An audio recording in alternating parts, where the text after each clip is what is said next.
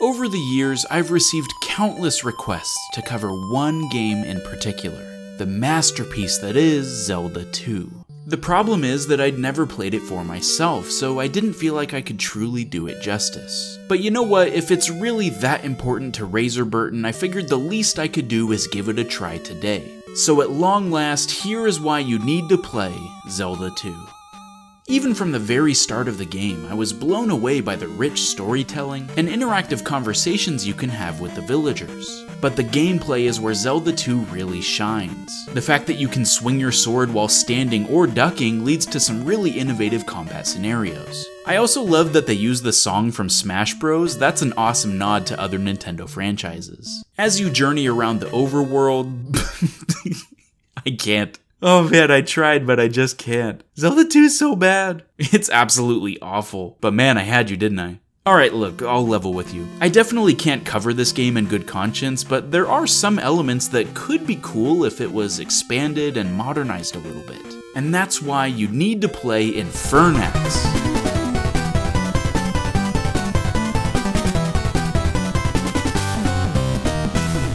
For those that are unaware, Infernax is basically what would happen if the good parts of Zelda 2 and Castlevania 2 had a baby.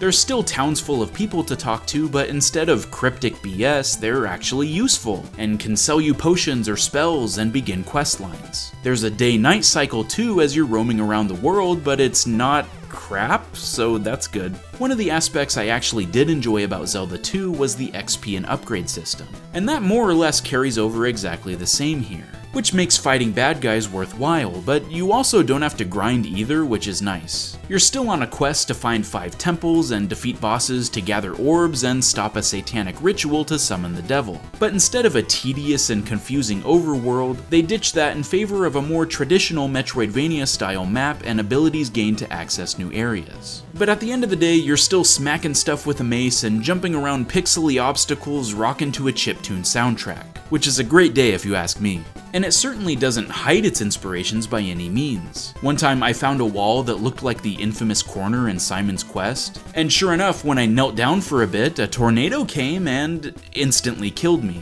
There's a lot of humor in Infernax, and while the weapon upgrades and challenging boss fights are typically my bread and butter, the interactions with NPCs ended up being the highlight for me, because Infernax also has a robust morality system that leads to multiple endings, which was certainly an unexpected surprise. Sometimes when you come across a wanderer, you'll be met with a decision, and depending on how you respond, this will increase your good or bad rating, which can allow you to join certain factions and even open up new missions and endgame goals. I'm typically a player who will choose the good path on a playthrough, but for some reason I decided to change it up and go bad from the get-go, and I gotta say, they make a compelling case for why this is worth it. The spells and quests you unlock here are super fun. You can still beat the game whichever way you decide, but the bosses and areas you explore may be totally different than someone who made opposite choices, which is why it was extremely rewarding to play again and see what I'd been missing on the good path. And even cooler, there's cheat codes you discover by beating the game under certain objectives, which unlock different starting builds. Or of course, you could just use the Konami code on the title screen to play as a front-flipping army dude with a gun,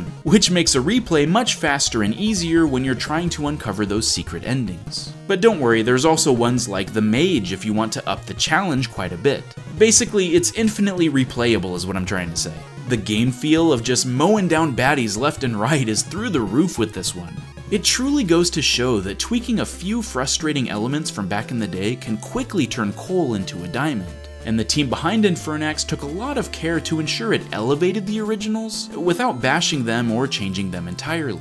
If you have an appreciation for the games of old but don't want to be bogged down by archaic design choices, then you absolutely need to check out Infernax. And go tell Razbuten to play it too. Hey, I hope you enjoyed my string of new videos lately. I've been unofficially calling it the Summer of Snowman because, as some of you know, I work in a school now and will have way less time once the new year starts up here in just a few weeks. That's certainly not to say this channel will be done forever. I will always have the creative itch and want to come back. I just know I won't be able to make any promises for a while. So if you want to keep up with me in the meantime or hear my opinions on what I've been playing lately, Twitter is the best place to do so. That's basically the only social media I'm on these days. I even started making a game a little while back, so who knows, maybe there will be even more snowman surprises in the future. But until then, thanks for watching, and stay frosty, my friends.